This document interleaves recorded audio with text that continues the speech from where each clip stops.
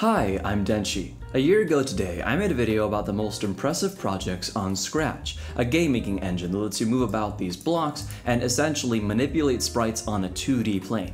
Now, just using this simple game engine, people were able to create everything from physics simulators to recreations of Terraria to fully functioning 3D games. So just in case you haven't seen that video, I recommend you have a look because there's some pretty impressive stuff in there. However, in today's video, I'm not going to be talking about more games. In fact, I'm going to be tackling the other main aspect of Scratch, or main draw, that being animation. Because in the same way that I can place blocks here in a sequence and add logical elements to make a game function, I can also do the same and create an animation where, say, the cat changes size, or changes color, or changes sprite, or plays sounds, draws stuff on the screen, all sorts of different things. I don't know about you, but in my opinion, Scratch is a lot more accessible, especially to younger people, when it comes to making animations. I mean, it has a built-in drawing tool, everything is quite easy to manipulate in code. You can always look at other people's scripts and look behind people's projects if you're stuck, so I think this is actually a really great platform for kids to learn art and animation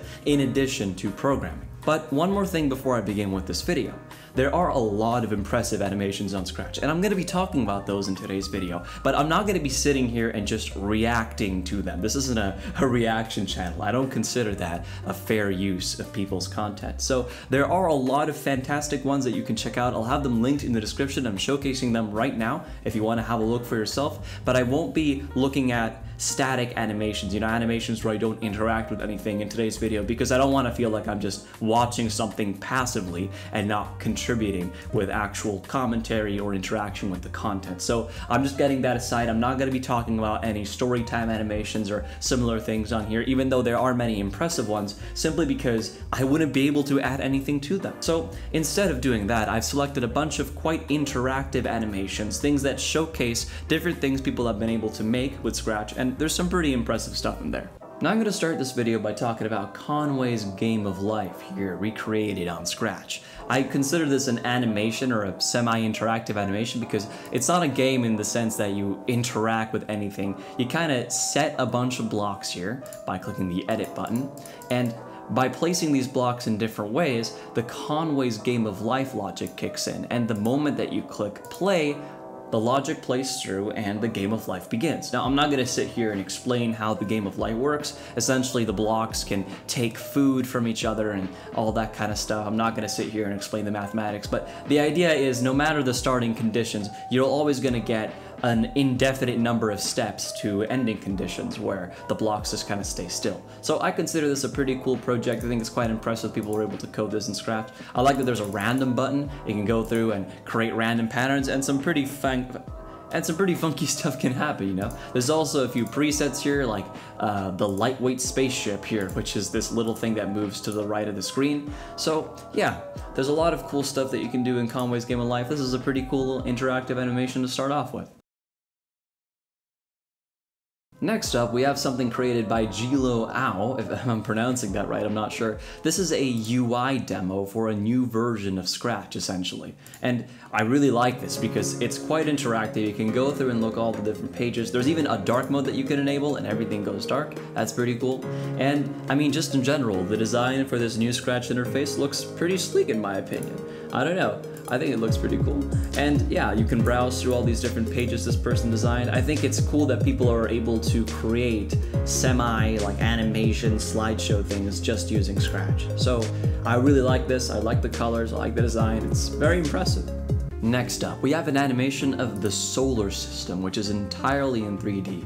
This one really blew my mind when I first saw it. So you can basically look around with the mouse, move around with WASD, and it's not just limited to that. If you click on settings, you can go through and say change the speed of time, and it even calculates years for you down here. Here we're in 2018, and we can even slow or reverse time. We can do all sorts of wacky stuff. And we can also click on a few different options for orbits to make them a little bit, look cool. Here's these trails.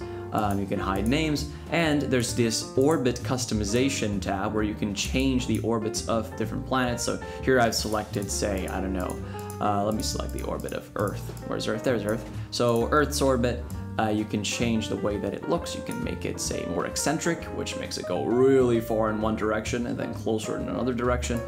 Yeah, I mean, this is great for physics class. I think this is a really cool animation. I think this is probably one of the most impressive things that I've seen when it comes to making an interactive experience.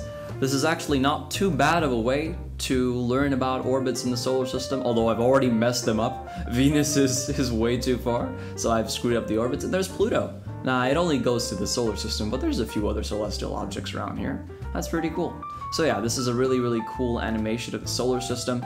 There's a lot of impressive features here, and I like the feature where you can change the passage of time and the fact that it actually shows you the months as it passes. That's pretty impressive. I'm pretty sure those are linked to the actual orbit of the Earth and not necessarily to the time that passes, at least as far as I can remember.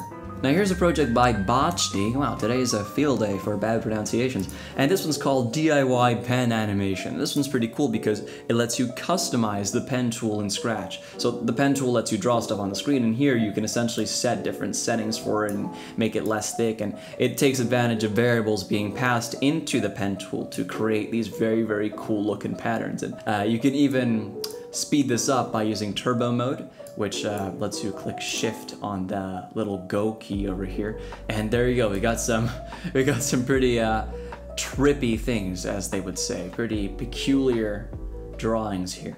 Next up, this is actually quite peculiar. This is a polygon with different little balls falling down on it, and you can set the displacement, the displacement of the different oscillations for the balls and make them do many different melodies. So you can change it to lots of different things. You can increase the amount of lines, and you get some pretty cool sounding songs from it, like this for example. Then of course you can also get these really cool sinusoidal circle patterns. This is just reminding me of math class, and you can change the instrument. So yeah, this is a pretty cool instrument tool. I like these kind of demos that showcase something really simple but quite interesting if you start messing around with it. This was made by Proxeal. Next up, I'm not quite sure whether I want to call this an animation or not, but it's this interactive system for creating logic gates here. You can hold down and like click a bunch of times on these buttons eventually. Yeah, there you go. We're getting there.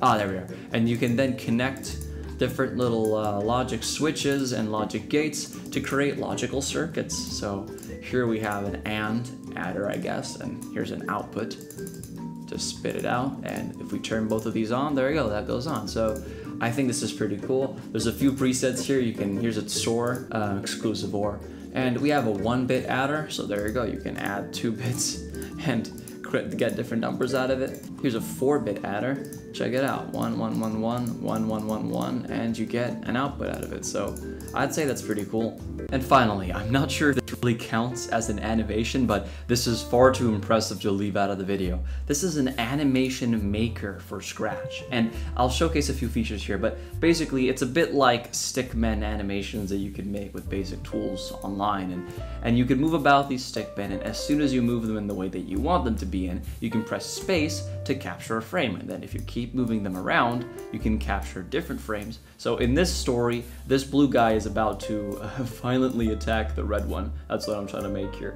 So what's interesting is once you're actually done making the animation, you've placed everything and you're ready to play it, if you click play, the animation actually interpolates. So it doesn't just move in static images, it actually moves between the different animation frames smoothly, which when I saw that, I was really impressed, because just being able to do that is crazy.